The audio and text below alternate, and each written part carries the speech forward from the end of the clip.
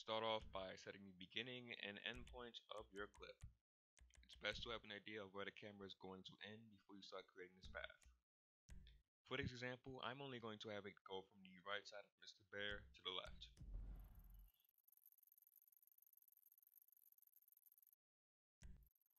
Now you'll create the path that your camera is going to follow.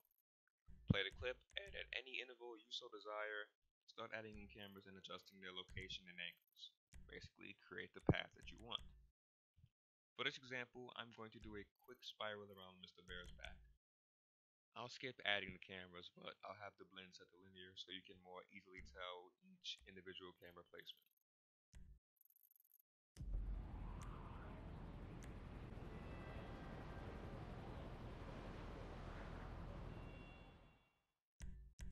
Once you're satisfied with the path you've created, set the blend mode on every camera, including the first, smooth, and you're done. In case you still have questions, the following clip will be of me going through the entire process unedited with a brand new clip. There will be timestamps in the description in case you want them. If you still have a question though, leave a comment and I will respond. With that said, hope this helped. I'll get better. I'm tired of watching bad videos on Rockstar Editor. I want to see some good stuff.